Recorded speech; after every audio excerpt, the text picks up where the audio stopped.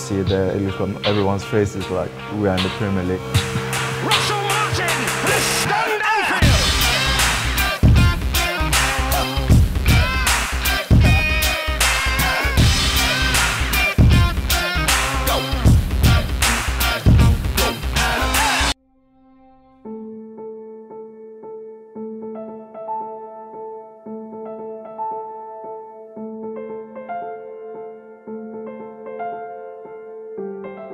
First, when we arrived from vacation, and you could see the look on everyone's faces like we are in the Premier League, and how much it meant to everyone. Especially for me, I have the same feeling that I had when I first arrived. That I knew I was going to play Premier League. I think it's the biggest you can achieve in football for me. So it's going to be very exciting when we start again and playing the games and playing against good teams, top teams. So I'm really looking forward to it. You obviously want to show the gaffer and everyone that you want to get to the team, and that's where it starts for the season. So I think that's what it's about. To try and be in a great shape as possible to be in the team. You can see us having massage now because we are struggling. We have to cope with, as you said, with the heat, double sessions. This period we are in, I don't think if you ask any footballer if they want to be in this period for for a while, they will say no, but we have to go through it, and we have to get through it to be fit for the season. So it's been tough, but I think all the players has been in a super good attitude, and then they've been training very well. It's a different league, it's different teams, so I think we have to adjust in some games, but hopefully we'll keep our attacking mindset going to games. That if we do what the gaffer wants and what is required from us, we can win games. But it's going to be really difficult. But we just have to be ourselves and then go for it.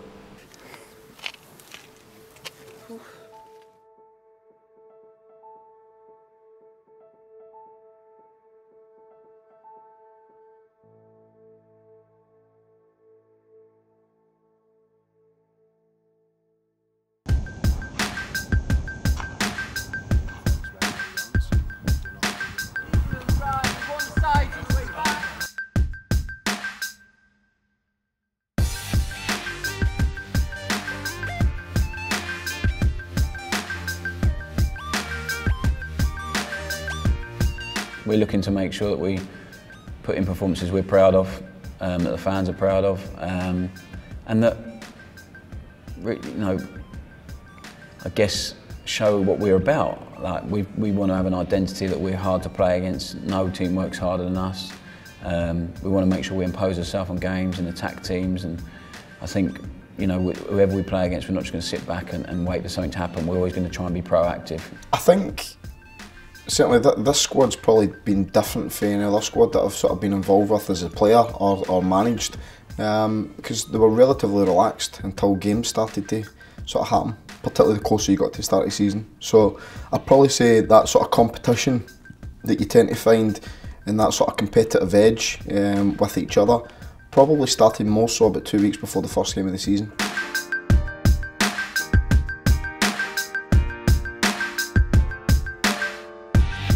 There were two opening games where we felt, why not? Why can't we go and win these games? I think before in the Premier League, it was just sort of how to not get beat. The aim of the game now is just to win it, and because that mentality is in the whole squad, we've got players on the bench and in the squad, and from the starting 11, everyone wants to be a winner, and I think that sort of sets the tone. So we win first and then we don't lose.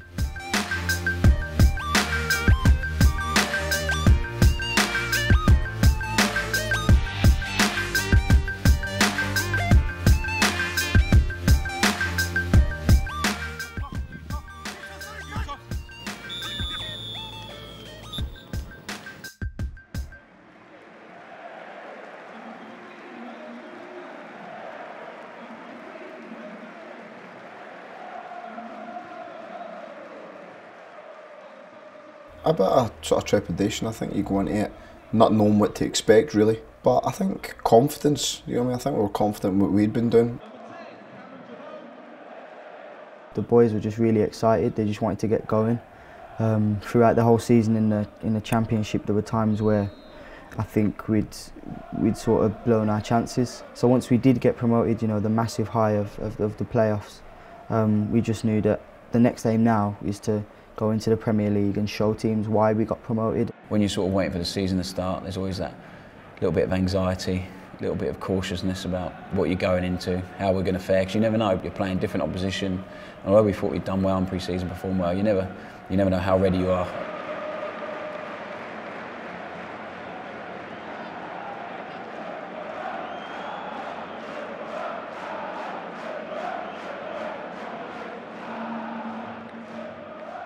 Murray waits for the cross, so too was Zaha! Fine opening goal to the season for Crystal Palace. And scoring is Damien Delaney. Redmond again! Oh, he's found a way through, and it's game on. It's fallen for Bradley Johnson, Jerome is there! And it's whipped it into the net! And Norwich City have scored twice in the space of 5 minutes, or have they? Or have they? The ball squirts out to MacArthur, who finds Cabaye, and that's it.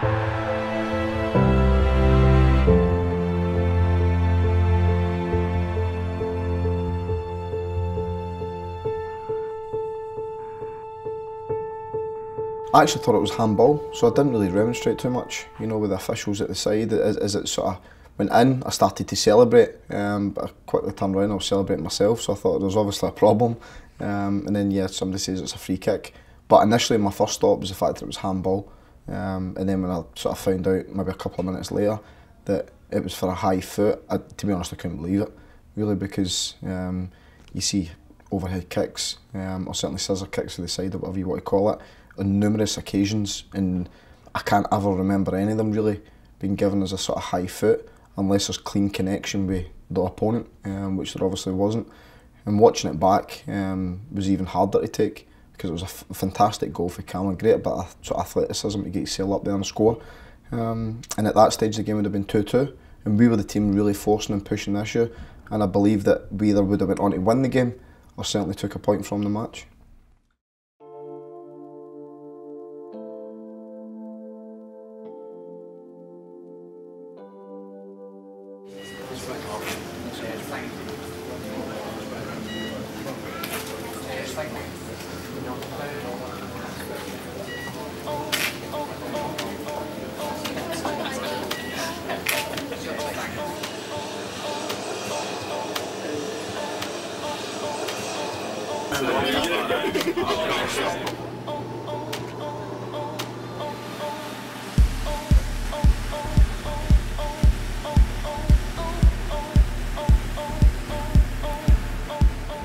I think the one thing you always want to use any motivation you can to sort of try and drive you over the line and make sure you're sort of as prepared as you can be. And the one thing I would say to the players is how about the feeling the pain after the game last week, you know, and using that motivation to make sure that we don't feel that after this game, and that we come out on top and we go and do as well as we did last week in terms of playing, but make sure you get the result that you deserve this time. We want to go and try and win the game, but I think first and foremost when you get away from home, the onus is on the home team really to come and try and break you down, and I think a lot of the time that's played into our favour. However, last season in particular, we had to go and win the games. You know, our point wasn't good enough, and we had to really go and set our stall out to make sure we try and get maximum points out of every game. So we'll do the exact same tomorrow. To be honest, I don't really know another way to set my team up. That's the way I like my teams to play. I just couldn't have my teams being a defensive sort of type. So that's exactly how we'll go about it.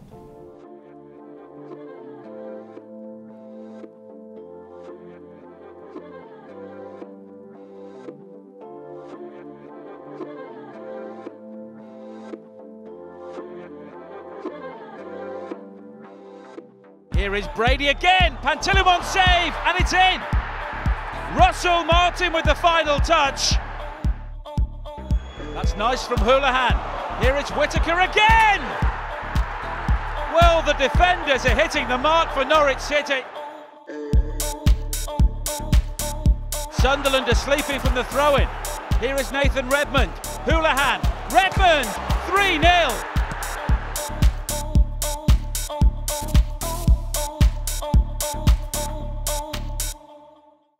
At times, me and Seb were just watching the boys in front of us and admiring the stuff they were playing. There was some really good football played, not just with the ball but without it. I think it was highlighted after by a lot of pundits and fans that our intensity when we weren't on the ball, of getting it back and getting in people's faces, and it was just a good day for us. First win, like I said, we're off and rolling and thoroughly deserved.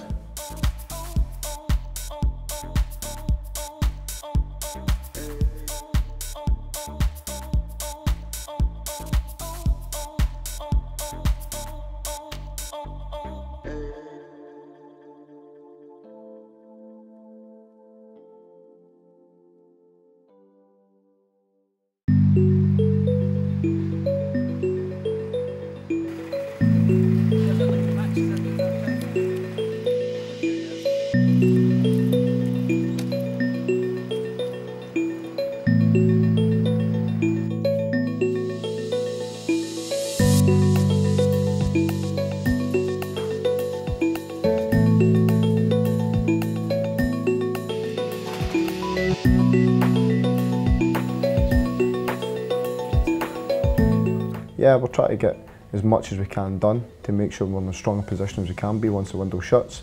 And what you tend to find is everybody wants to do their work with 24 hours to go, whereas we've had 6 weeks. So every club's in the same boat.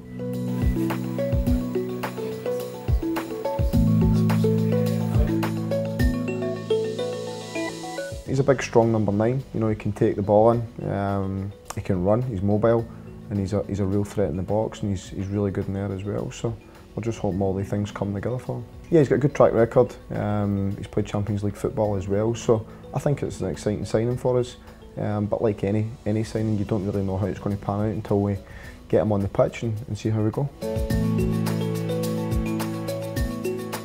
C'est une rêve pour moi parce que avant, j'avais déjà dit je vais jouer en Angleterre. Aujourd'hui, c'est réalisé et je suis très content. L'entraîneur compte sur moi.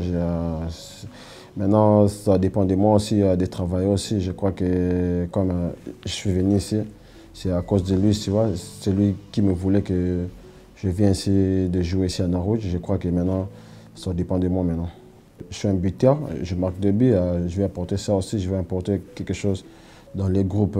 Je pense que à cause du groupe, que je vais devenir encore plus fort aussi sur le terrain.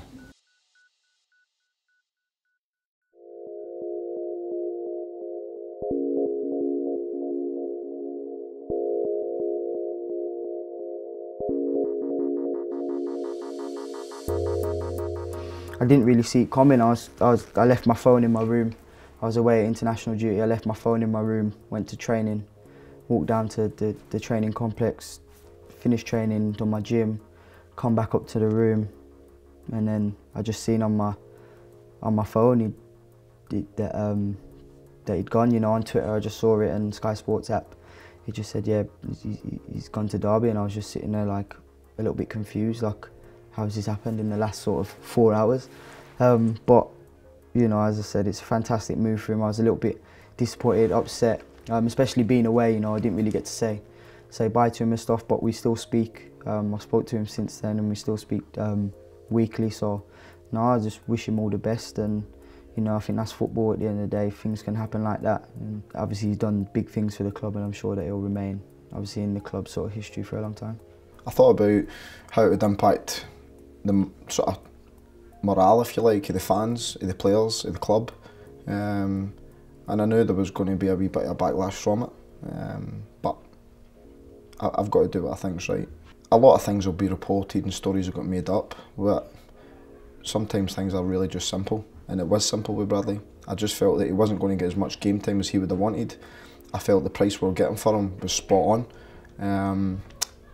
And I spoke to Bradley, and once I sort of spoke about the interest for Derby, Bradley wasn't fighting it to stay.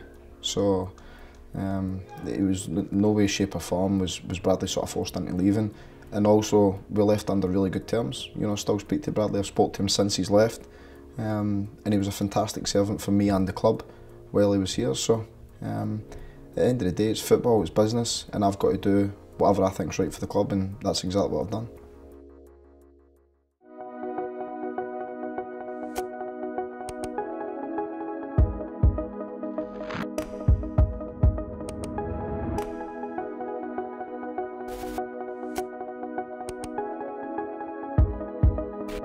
I was keeping an eye on the clock, so it was just a case, I knew the directors had a flight up there at midday, so it was a case of if I can make that, I'll go up. But I was also conscious of the fact that I'd never want to let anyone down, and I was only going to do it if I felt okay.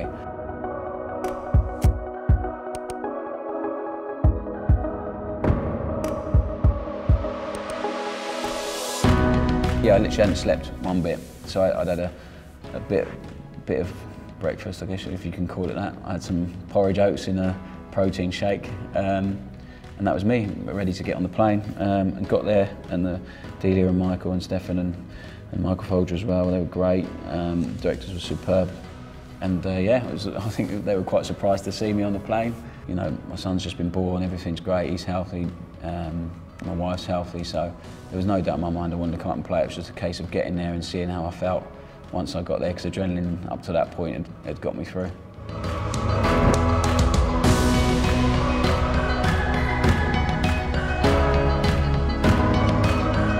It was almost like, I can't believe I'm doing this, you know. I just wanted the game to start, really, because I didn't feel too good in the warm-up. And Nick, the sports scientist, the head of sports science, was taking the warm-up. I think he noted that, so he was on my case a little bit, but just felt a bit lightheaded, and just was desperate for the game to start and something to tune into and concentrate. Because obviously up till then it was all a bit frantic, a bit hectic. I was late to the ground, just desperate to get the game started at that point, and yeah, just to get going, really, and hoping that I'd make it through and not let anyone down. Russell Martin leading his Norwich side into a venue of legends, and this is what all the hard work was all about for them last year. What seemed improbable when Alex Neil took over became reality.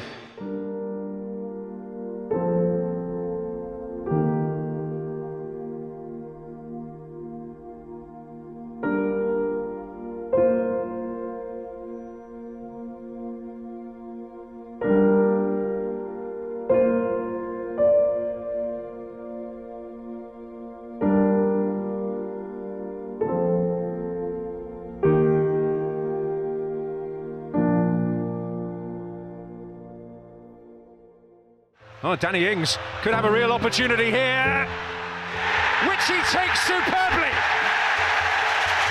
Big 5-10 minutes or so now for Norwich. Can't afford to lose another one. Mignolet through traffic, helped on by Martin, and in! Russell Martin has stunned Anfield. He has plenty of reasons to celebrate. To go up and play was enough, and then to score, you know, I was aware straight away of how big that was for me and for my family as well. Great story for us all. Awesome feeling. I'd done about 4 celebrations in one, I think, a terrible celebration. It's just all emotion was coming out, and my uncle and stuff was in the crowd, so I knew where he was sitting. So it was yeah, the feeling I can't really describe. You know, it's complete euphoria for a couple of seconds, and well, a bit longer than that even. Then I had to get my breath back and relax a little bit and get back in position and make sure that we, as a team, held on to a good point. Glance of the watch from Anthony Taylor, he's seen enough. Another afternoon of frustration and disappointment for Brendan Rodgers, but Alex Neil's Norwich have produced another very effective and impressive away performance. Norwich's goal machine of late, Russell Martin, struck for the 3rd time in some style to equalise for Norwich City.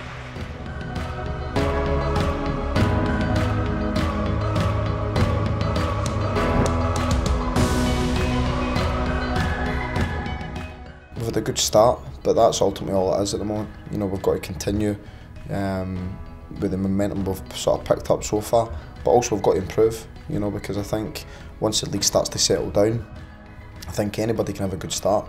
It's can you maintain it over the course of a season? I believe we can. I think the players believe they can. And the one thing I'll guarantee is we'll do everything we possibly can to make sure we fight for every single point and every single ball in each game. And I think the spirit that we've got will take us a long, long way. I took over Hamilton. Nobody said we would get promoted. We got promoted. Everybody said we'd get relegated. We were third in the league, top I think in October. I took over Norwich. Everybody was a bit sceptical we'd managed to go up because we were sitting 7th at the time. We went up, and now everybody thinks we're going to go back down. So it doesn't really matter. You know, everybody's got their opinion, and people will sort of say what they like. At the end of the day, it's about what you can produce. I'm not really much a talker and say I'm going to do this and I'm going to do that. I know exactly how I want to approach it, and I'll do my very best to make sure that we're as equipped as we can be, and that we'll put everything we possibly can into being as successful as we can. Now, whether that means that we stay up with a point or we finish in the top 10, I don't know, you know, but that'll be determined by how we do in each individual game between now and the end of the season.